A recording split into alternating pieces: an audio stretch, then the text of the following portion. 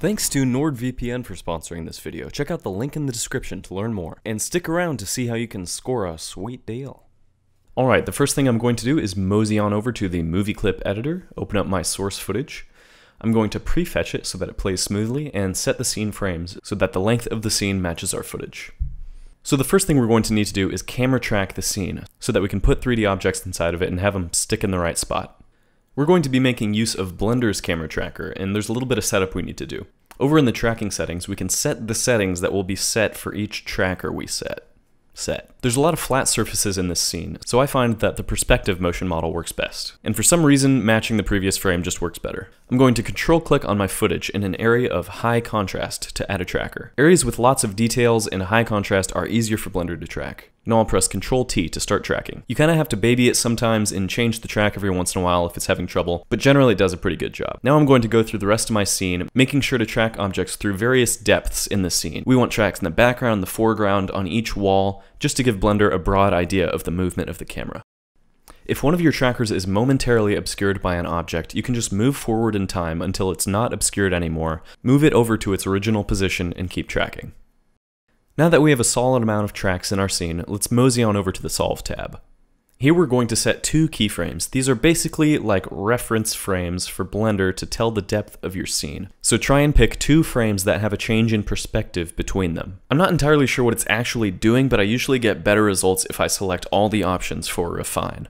Let's smash that solve button, and it looks like we have a solve error of less than 1, which is what we're going for, so we're good to go. Let's move on. Blender has a nifty little feature called Setup Tracking Scene. Just go ahead and click that, and it'll bring your tracked camera right into your scene. Now if I hit play, you can see we have our footage set as the background, and the camera is properly tracked in there. However, the floor is totally not pointing the right way, so let's fix that. Back in the movie clip editor with our camera track, there's actually a feature where we can select 3 different trackers, and that'll pretty much fix our problem automatically. So I'm going to go ahead and add a couple trackers to the ground, track them for a little bit, and then resolve the camera.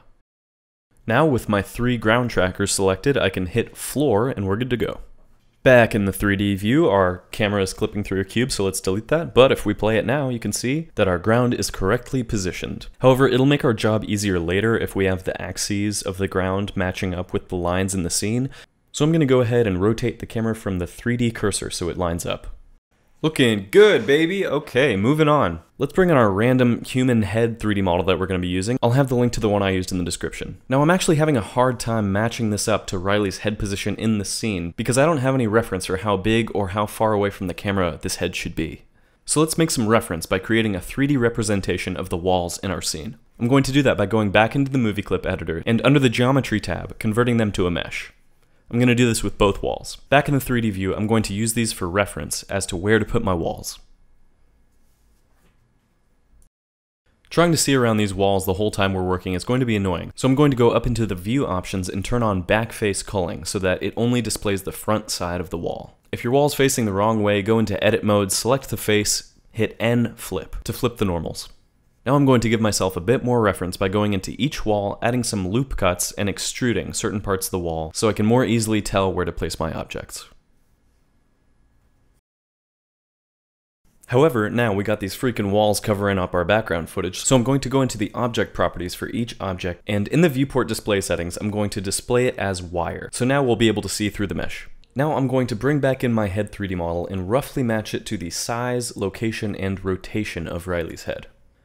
Next, I'm going to go into edit mode and enable proportional editing. After using the page up and page down keys to change the radius of the proportional editing, I can drag the vertices into place so that they correctly match up with his collar and the outline of his face. Now, I'd like some finer control over the animation and movement of this head, and I'm going to do that with an armature. So I'm going to add in an armature, go into edit mode, and extrude the bones so that they match up with the neck and the head. Now I'll select the head mesh, shift click on the armature, press Ctrl P, and select Armature Deform with Automatic Weights. Now if we go into pose mode with our armature, we can control the head with the bones. Ain't that nice? Next step is to turn on automatic keying and make our way through the animation, adjusting the neck bone's position and rotation to match the actor. I used a mask modifier and hid the head to make this a little easier. It's a bit of a pain, but it's definitely worth taking the time to get an accurate track on your actor. Because if you got stuff drifting around, that's going to be the first thing people notice. Now, if we go into rendered view, you'll see that this looks like ass, which is fine. We just need to put some textures and material love into it. So what I'm going to do is project the footage of Riley's face onto the head 3D model. So that way, when we do a bunch of our gore simulations to the head 3D model, we still retain the original texture of Riley's beautiful face. So in the shader editor, I'm going to create a new skin material. I'm going to load in an image texture and select the frame of the footage in which Riley's head is going to explode. Then I'm going to press Ctrl-T to bring up some mapping options. If this doesn't work, go and enable Node Wrangler in your plugins. I'm going to change the texture coordinates to window. So now if we go into the material view and move around, you can see that we're projecting the footage of Riley's face onto this face. However, you can see that the texture doesn't stick to the object, which doesn't work great for us because when it's moving around, we want that texture to stick right onto that skin. So we're going to create a new texture. In the UV image editor, let's create a new texture. I'm going to call it skin. Then let's select that noggin, go into edit mode, select all the vertices, and press U Smart Project. This tells Blender where on the image to paint the specific parts of the object. So we're going to be baking the current texture of the object onto our new texture, and we have to specify what that new texture is. So back in the shader editor, let's bring in our new texture and make sure it's selected. The baking settings are in the render tab, so go there, and under the baking settings, we're going to be baking the diffuse and don't need the direct or indirect light, just the color. Make sure you got your new texture selected in the shader editor and smash bake. Now if we go back into the UV image editor, you can see we got our beautiful, terrifying new texture. Make sure to save it. Surprise, surprise, back in the shader editor, let's plug in our new texture and see how it looks. Beautiful, magnificent, terrifying, the worst. It's great. It's good enough for what we're using it for. Now, Riley's hair looks like it's painted on his head. Let's give him some real hair. Let's go into the particle settings, add a new particle system. I'm gonna name this hair. Let's change that to hair. And now we got hair everywhere, but we only want hair where it would grow on his head. So let's go into edit mode and select the faces of his scalp, of his scalp that's attached to his face. Select the vertices of the faces of his face where the scalp is. Over in the green triangle tab, let's create a new vertex group, name that, and hit assign. Now if we go back into our hair settings, we can scroll all the way down to vertex groups. And under density, select our scalp, so that our scalp vertex group specifies the density of the hair, so we don't grow hair on the other parts of his face. Let's make his hair a reasonable length and go into particle edit mode to give him a cute little hairstyle. When you're doing this, you might want to just text the person and ask them to send you a video of how they style their hair, because I got closer to Paul Dano than I did Riley. I don't know. Now if we go into rendered view, this looks horrendous. I'm going to fix this by going over to the hair shape settings and turning down the diameter of the hair follicles. And I'm also going to go over to the children settings and turn on interpolated children just to give it a bit more thickness. And right now the hair is using the same material as the skin, so let's go ahead and give that a new one. I'm going to make a new material slot, create a new material, and name that hair. The surface type I'm going to change to principled hair. And back in the particle settings, under render, we can change the material to hair. Now we can just go into the hair material, change the color and the roughness to suit our actor. Now if I look at this over my footage, it's still looking super janky, and that's because we need to match the lighting. And this is actually super easy. I usually just hop on HDRI Haven, which is a free website for HDR lighting maps. I'll search for one that roughly matches the lighting conditions of my scene. Here you can see I found one of an alley that matches that kind of top lit and blocked off sides lighting. Back in Blender, in the shader editor, I'm going to go over to the world shader. I'm going to bring in an environment texture and then navigate over to the HDR that I just downloaded. This HDR works pretty perfectly for lighting our scene, but you can always add in more lights or some black planes to subtract light if you need to. Now you can see if we switch back and forth between the footage and the new head model, the lighting is matching pretty well. Now that we have a solid representation of our actor's head in the scene, let's get on to simulating the skin exploding outwards. In the physics properties for our object, I'm going to enable cloth. This is how we're going to simulate the skin flapping around. I'm going to scroll down to the cache and just make sure that the simulation starts on the frame where we want the actor's head to explode.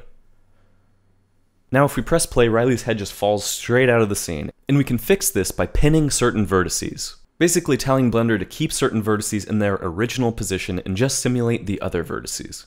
We can do this by going into edit mode and selecting the vertices for that neck. Then we can create a new vertex group, call it cloth pin or something, and hit assign. Now back in our cloth settings, under the shape category, we can set the pin group to the vertex group we just made. Now if we press play, his neck sticks in the right spot. However, his head remains one solid piece and we want it to break apart. So I'm going to go into edit mode and press K to bring out the knife tool. Then I'm going to draw some cuts along the object where I want it to split apart. Pressing V will separate the edge and disconnect those two parts of the mesh. Now if we simulate it, our head will break into a bunch of different pieces. However, it's more droopy than explosive, so I'm going to go ahead and add in a force field. After placing it where I want the explosion to originate from, and jacking the strength way up, if I hit play, you can see we got a nice fleshy skin explosion going. I'm also going to turn on self-collision so that it doesn't clip through the bottom of the neck. To give the head even a little bit more explosiveness, we can mess with the shrinking factor. This specifies how much your cloth will expand or shrink once Blender starts simulating. If we make this value negative, the cloth will expand right when we start the simulation, which will emulate the skin being blown apart. I'm pretty happy with how this is looking, so in my cloth settings, I'm going to mosey on down to the cache and hit bake. This will fully simulate and save our simulation. The simulation came out kinda jagged, so I'm going to go into the modifiers and add a smooth modifier just to smooth out the geometry a bit. To finish out the skin, I'm going to give it some thickness and then add a fleshy material to the inside of the skin. Then we're going to displace the geometry of that fleshy material, so it seems like there's some chunks of flesh still stuck to the skin. We're going to be doing this all through a series of modifiers, which we will set up now. First is a solidify modifier, just to give it a bit of thickness.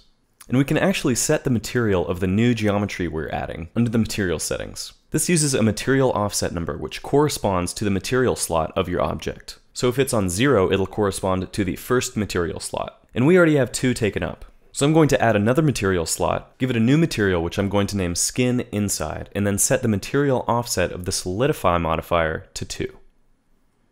Now I just have a very simple red shader applied, and I'd like to make this look a little nicer. So let's open up the shader editor.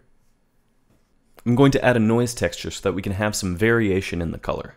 Gonna mess with the scale and distortion until we got something nice. Then throw a color ramp in between that and the principled shader. I'm going to give the color ramp a couple fleshy colors.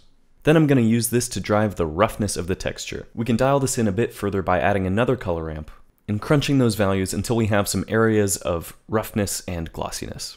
We can also use this texture to drive the displacement, which will add detail at no render cost. To make this work right, you gotta throw in a displacement node and then plug the texture into the height value. It'll be way too much, so throw a math node in between those, set it to multiply, and bring the value down until it doesn't look insane. Adding a little subsurface scattering will let light bleed into the flesh, similar to when you shine a flashlight through your hand and you can see the light coming through. This is the setting for that. Then plug the color of your flesh into the subsurface scattering color, and we got ourselves a pretty good flesh material. A cool feature they added to Solidify in Blender 2.9 is outputting vertex groups. This will spit out the vertex data of the new geometry you're creating through the Solidify modifier, and we can use this data to drive a displacement modifier which will make it look like there are little chunks of flesh hanging off the skin. So I'm going to go ahead and add a new vertex group and call this Solidify Shell. Back in the Solidify settings, we can set the output vertex group of the shell to our new vertex group. Now we have a vertex group which is going to spit out only the vertices of the flesh inside the skin. It's going to leave out the geometry of the skin, so that when we apply our displacement modifier, we're only displacing the inside of the flesh and leaving the outside untouched. So let's go ahead and add that displacement modifier. We can create a new texture and set the vertex group to our new vertex group. Now if we mess with the strength, you can see that it's only affecting the flesh. In the texture settings, I'm going to name this new texture Flesh Displace. Then let's go with some clouds. Now you can see it looks like our flesh is clipping through our skin, and there's actually a really easy way to fix that. Just go down to the color settings, turn on color ramp, and add a new color thingy. Then delete the black color thingy, and you're good to go.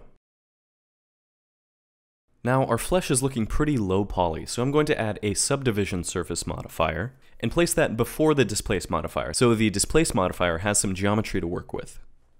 Back in the texture settings for the texture that's being used by our displace modifier, I'm going to screw with the size until I get something that looks nice. Now that that's finished, if we hop on over to rendered view, you can see that we have something that looks pretty nice and gross. I'd say this is good to go. Let's move on.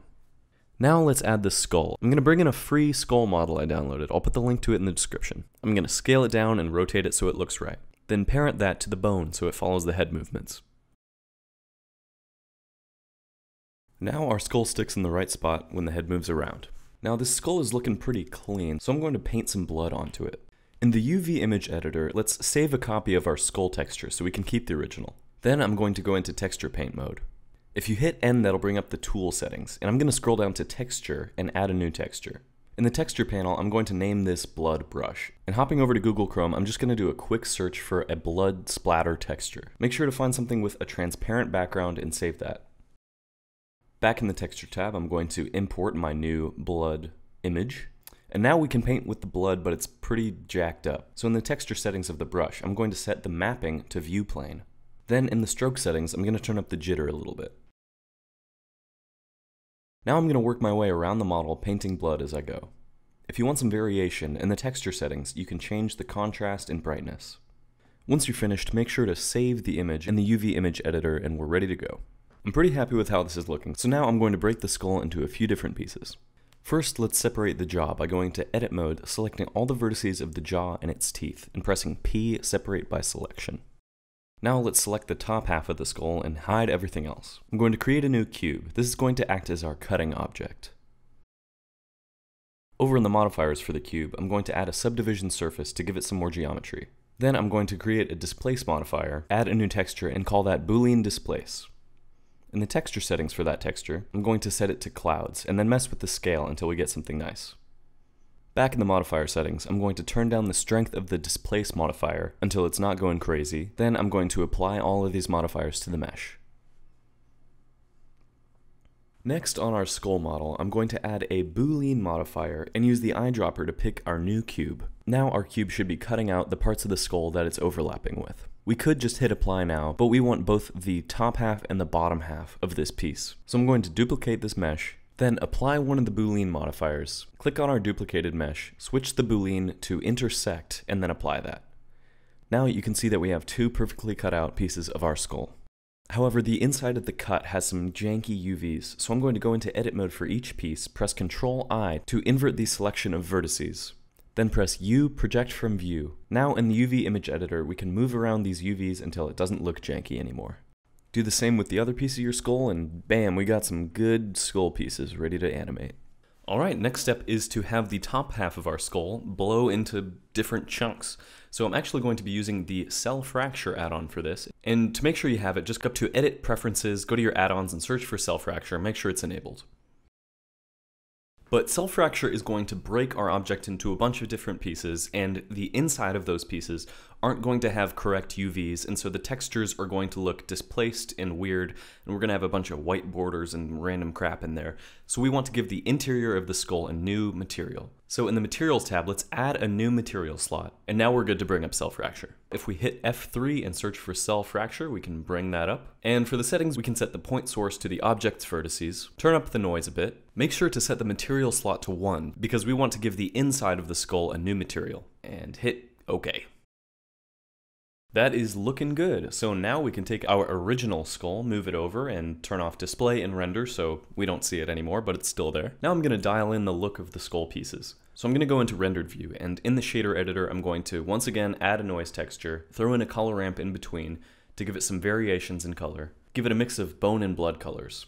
Same process, plug it into the roughness and dial that in, then plug it into the displacement, throw in the displacement node and the multiply node and dial that in until it looks good. And we're good to go. Now we want to do a physics simulation on this head, and since these are solid, non-squishy pieces, we are going to be doing a rigid body simulation. So we can select all of the brain pieces, hit F3, and search for rigid body, add active. Active rigid bodies are the parts of your simulation that will be moving, and passive are the ones that won't, like the ground and the walls, etc. Now if we hit play, our brain pieces just fall to the ground, which isn't what we want. We want more of an explosive effect. So I'm going to hit Shift A and add a force field. And you're really only going to be able to see the effects of this force field if you jack the strength way up. So let's do that, and then you can see that we have a nice brain explosion going. However, after that initial burst, the pieces of the brain still continue to accelerate. So I'm going to place a keyframe for the strength so that the force field starts out very strong and then over the next few frames dwindles down to a strength of 0. So a few frames later, I'm going to set another keyframe for a strength of 0 by pressing I over the strength value. Looking good. Now, it wouldn't be a head explosion effect if we didn't have a little brain squishing around in there. So I'm going to grab a free brain 3D model and import it into Blender. Let's align this little sucker with our head and then go into the shader editor to give this a new material. I'm going to follow the same process as before, using noise textures and color ramps to give this a nice, fleshy, gross texture. Here are the nodes I used if you want to go the same direction. After parenting it to the head bone, I'm going to go into edit mode and select the vertices we want to use as the pin for our soft body simulation. I'm going to create a new vertex group and hit assign. Now in the soft body settings, under goal, I'm going to set the vertex group to our new vertex group. Make sure under strengths to set the default to 1. Now our brain will stick in the right spot, but it's pretty droopy. So we're going to need to add some bending. Bending specifies how much the mesh will try to keep its original shape during the simulation. Another little touch I like to add is an eyeball hanging off the head. So I'm going to go over to Blend Swap and find a free eye 3D model. I'm going to bring that into Blender and change the position, scale, and rotation to match the scene. I'm going to model a super rough eye holder flesh piece. I'm pretty sure this is not anatomically correct, but it gets the point across well enough. I'm going to create a new material for our eye holder using the same techniques we've been employing thus far. But for this one, I decided it might be interesting to have some kind of rings going around it, so I added a mapping node to the noise texture, and I messed with the scale until I had something looking nice. Then I went ahead and finished up the eye holster material. Here are my nodes if you'd like to take a look. I also added a displacement map with the noise texture to give it a bit of bumpiness. Then I'm going to add an armature, and in edit mode I'm going to extrude it into several pieces so that we can pose our eye and its holder. I'm going to select both the eye and the holder, and then shift select the armature and press Ctrl P to parent with automatic weights. Now I'm going to reposition the eye so that it's in the right spot, and then shift select on our head armature, and in pose mode I'm going to press Ctrl P to parent it to the bone. Now I'm going to turn on automatic keyframing and make my way through the animation, posing the root bone of the eye first. I'm going to eyeball this and try and mimic what physics would be doing to the eye holster. Once I'm done with that first bone, I'm going to move on to the second bone, and since we want this to be a little floppy, I'm going to basically mimic the same movement of the root bone, but delay it a little bit, so that the second bone is kind of trailing behind the first bone, giving it the appearance of being loose and flesh-like. Now this is looking pretty damn good if you ask me, and the last thing I'd like to add is just some blood droplets spewing all over the place to really tie everything together. But before that, a quick message from our sponsor, NordVPN. So if you don't know what a VPN is, a VPN provides you with a secure encrypted tunnel for your online traffic to flow. And nobody can see through this tunnel and get their grubby little fingers on your internet data. Hey, come on, let me in!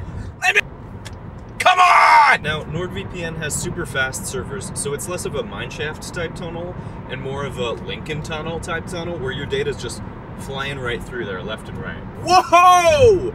Jesus, they obviously don't know that with NordVPN, you can browse a different country's Netflix catalog, or any other entertainment website for that matter. I'm in the wrong lane. Please don't pull me over. Oh, it's a park ranger, we're chilling. Whoa! Speedster much? They obviously don't know that NordVPN has a 30-day money-back guarantee, so if they wanted to, they could be taking their time. Now, NordVPN also encrypts your connection while you're on the go, so if you're in the airport, using their Wi-Fi or in a coffee shop or anything, you don't have to worry about these creamy little data pirates coming and stealing your URLs. Excuse me, do you have a moment to talk about NordVPN? Excuse me, do you have a second to talk about NordVPN? I'm trying to help these people. I just want to tell them that NordVPN has a cybersecurity suite that can also be used as an ad blocker, so you don't have to get all these freaking pop-up windows. Did you know that? Excuse me. These people don't want to talk to me. Hey, excuse me. Hello, NordVPN. I have one more thing to tell you about NordVPN. And with Nord links, you get an even faster connection. And NordVPN doesn't even log your data at all. They're not interested in the weird crap you do on your computer. Hey, look, it's Clinton Jones. Hey, Clint. Clint, they have live chat through. They have 24/7 live support through chat and emails. Ren the Reaper just stole my parking spot. Hey Ren, did you know that NordVPN has 24/7 customer support through live chat and emails? Through email as well? That's amazing. Yeah, I know. Dude, what amazing support. It's crazy. Incredible. It's amazing. Wow. This is like my 9th hour of telling people about NordVPN, and I just feel like I'm just not getting through to people. For some reason, they just can't. I guess they can't hear me. I don't know what it is. Yo, buddy. Hey, did you know you can have up to 6 simultaneous connections? You even get double data encryption for increased anonymity. Hey, I'm trying to tell you something. Hey, you get double data encryption, so you're for increased don't switch lanes. NordVPN was also selected as the best VPN in the Best VPN Awards for 2020. And that was by one of the most trusted experts, VPN Mentor. Whoa! I just wanted to tell you about the special Christmas deal. Each purchase of a 2-year deal will get you 4 additional months for free. Go to nordvpn.com/PeterFrance and use coupon PeterFrance at checkout. Whoa! Now this is looking pretty damn good if you ask me, and the last thing I'd like to add is just some blood droplets spewing all over the place to really tie everything together. And we're going to be doing that not with a liquid sim because that would be a pain in the booty, so we're going to be using a particle simulation because it gets the point across without having to deal with hours and hours of babying a simulation. Nothing against fluid sims. They're lovely, but they're just a pain in the butt.